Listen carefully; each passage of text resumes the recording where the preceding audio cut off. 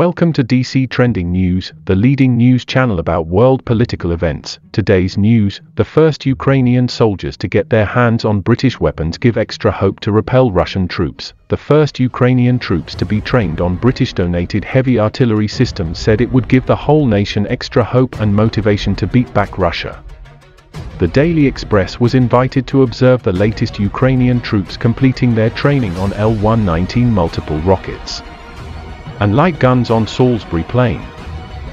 We witnessed the troops firing shell after shell into the Wiltshire countryside to practice the new weapons for the fight against Vladimir Putin's forces. According to this newspaper, Kiev will receive 3 MLRS systems capable of hitting targets 52 miles away, as well as about 50 L-119 guns. The Ukrainian soldiers thanked the British troops for their training and added, "It is really important for us to understand that the world has not forgotten us." Soldiers from the Royal Artillery Regiment trained dozens of Ukrainians on the multiple launch rocket systems, MLRS, in a 3-week crash course.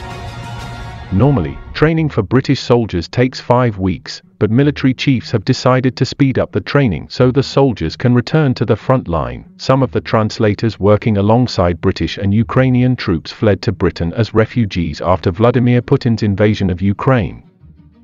Captain James Oliphant, who oversaw the training on the MLRS system, said, "Now they are extremely competent with this system. It's like showing a child how to ride a bike.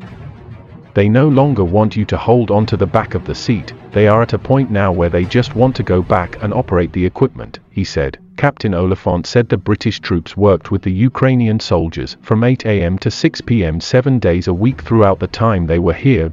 In total, British troops have trained more than 450 Ukrainian soldiers in a mix of MLRS, L-119 light rifles, air defense techniques and surveillance and target acquisition in recent weeks. Ukrainian commanders said they were really impressed with the British MLRS and are now considering how to use the missile systems to repel Russian advances in the Donbass. Kiev has asked the West for more long-range heavy artillery systems to attack Russian forces advancing in eastern Ukraine.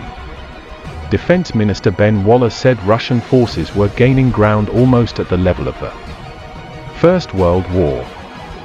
The Kremlin is relying on brutal artillery attacks to bring Ukraine to its knees. A Ukrainian major told the Daily Express that Britain's handover of the MLRS to Kiev gives the war-torn country new hope of beating back Moscow's killers. He said, "When others in our armed forces learn that we have MLRs, they will be strongly motivated, which is very important for all of us, not only for the armed forces, but for all the Ukrainian people to understand that we are strong. We are so grateful for your support and help. We are very grateful for the team of trainers. It's really important for us to understand that the world has not forgotten us and remembers our struggle." The Ukrainian commander added, "Our Ukrainian boys are in a fighting mood and ready to return. They understand that they are preparing to improve the situation. We are confident that they will help us in our fight." A month ago, all the Ukrainian troops who are here were on the battlefield. "We are here to improve our knowledge, to learn something new, to continue our fight. The only word I can use to describe the feeling is tiredness. They are really tired. At the beginning, they were a little anxious about the situation.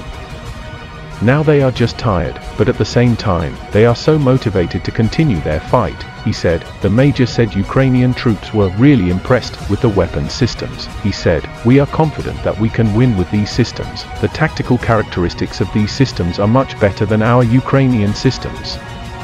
They are much more usable for us against the Russians. It's about the mobility and the speed, the accuracy of this system and the survivability of this and the Ukrainian troops." Captain Oliphant acknowledged that Ukrainian troops were clearly particularly motivated and extremely willing to learn. He said, "When we learned that they were professional rocket artillerymen, the pace of the course and the delivery became much easier.